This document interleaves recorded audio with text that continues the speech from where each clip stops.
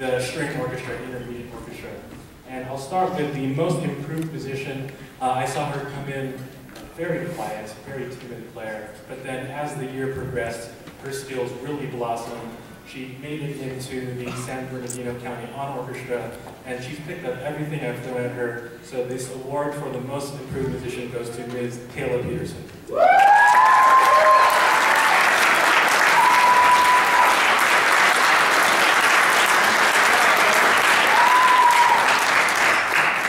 The Director's Award for Orchestra goes to outstanding junior high students who really show just a passion for their art. And these two have really set such a high standard of excellence for the orchestra. So this year's Director's Award goes to two wonderful young ladies, Daisy Raygoza and Priscilla Bracamontes.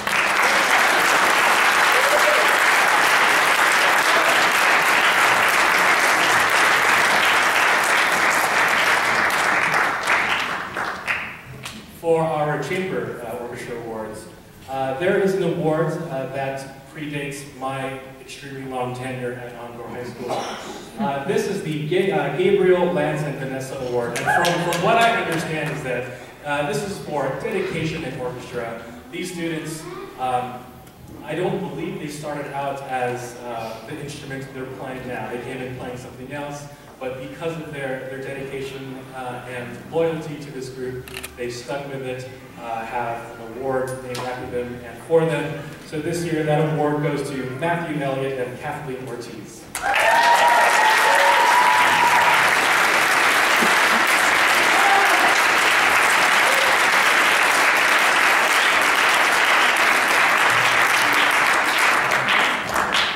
For the most improved musician of the Encore Chamber Orchestra, she is just, all I can say is a bundle of joy. And it's just hard not to smile when you're around her. Her playing has gone from great to just something past great. And she's just so wonderful. This year's most improved award goes to Riley Clark.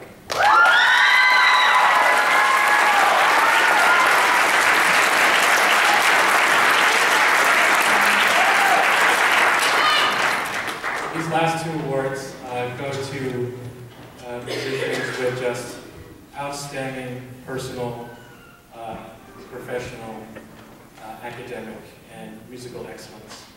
And that's really all I can say about them. They have really epitomized the hard work that it takes to succeed, not only as a musician, but as a student and a functioning and providing member of society.